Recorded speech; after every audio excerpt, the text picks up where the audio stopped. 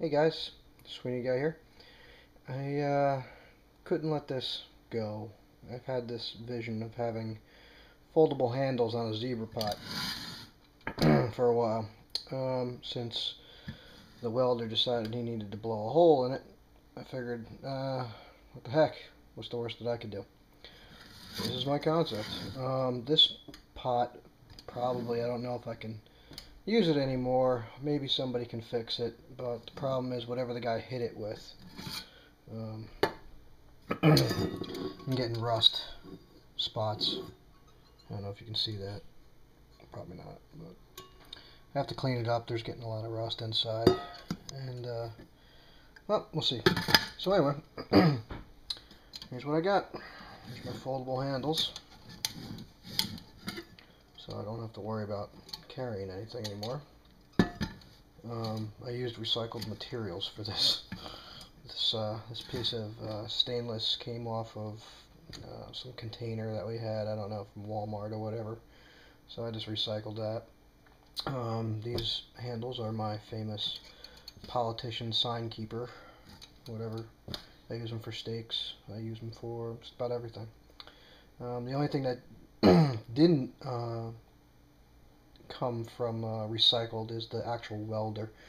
We had Harbor Freight opened up by us, so I found myself a little spot welder, and I taught myself how to spot weld. I don't think I did too bad of a job. Everybody said with welding there's going to be a little bit of grinding. I didn't really have to grind it, I just had to kind of rub it down a little bit with a round stone, and I polished it up a little bit, but there's no catches, no mushrooms. I'm trying to find the best light here that I can. So anyway, maybe I'll get another pot and put the same mod on it. Handles, I think maybe, I don't know if I'll use this material or maybe I'll find some aluminum rod to bend into shape. Probably want to go with unsymmetrical ones or offset ones. This way I can flip one into the other one. Right now it's I can probably only get that far. I gotta get a little bending material in there. Probably do a little bit harder work, but also I need to take care. I didn't want to put the weld over where this guy burned it. It's a big bulge right there. I know you can't see it, so I had to move it over. This would be over here, perfectly set between the two in the middle.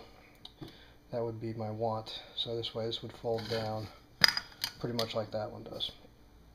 So I know, get a Moore's pot. That's what everybody says. I didn't have a Moore's pot. I had a zebra pot, and well, I still like it. Don't mind the weight. I like the stainless steel. I like the insert. There's my old handle, and that's what I got. So let me know what you think. And so it's pretty easy once you learn how to spot weld, I guess. Thanks a lot, guys.